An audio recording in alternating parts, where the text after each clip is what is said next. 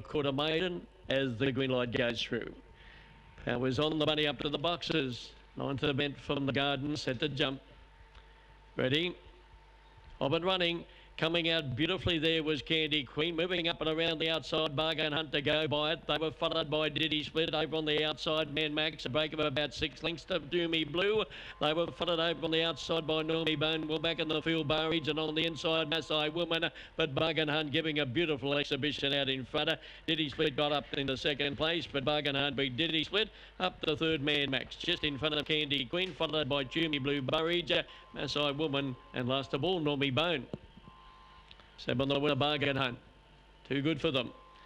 By Cosmic Rumble, but the Bronte Bear, owned by S. McHugh and T. Matthews, and trained by Dennis Berwick. And that's been a pretty good win. Defeating number 3, Diddy Split.